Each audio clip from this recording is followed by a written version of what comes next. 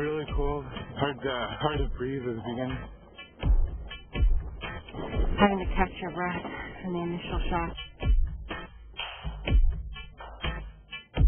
Do not panic, because you have 1 minute to get your breathing under control.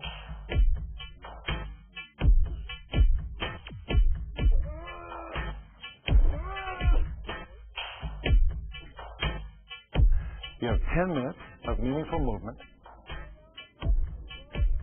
and 1 hour before you become unconscious due to hypothermia.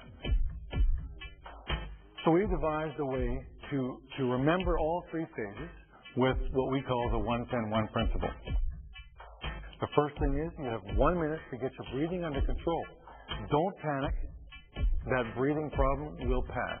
You have time then to consider your actions. You have 10 minutes of meaningful movement for self-rescue or to prepare to wait to be rescued if you couldn't self-rescue and you're starting to get weaker.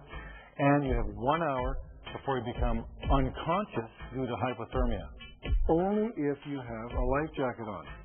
So there's no way without a life jacket that you can keep your head above water long enough. Okay? So a life jacket really increases your chance of survival, as we all know. But you have one simple principle, the 1-10-1 principle. 1 minute, get your breathing under control.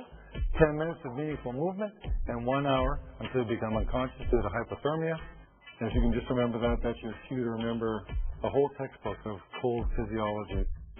Never think twice about wearing your life jacket. Don't go anywhere near cold water alone, for that matter.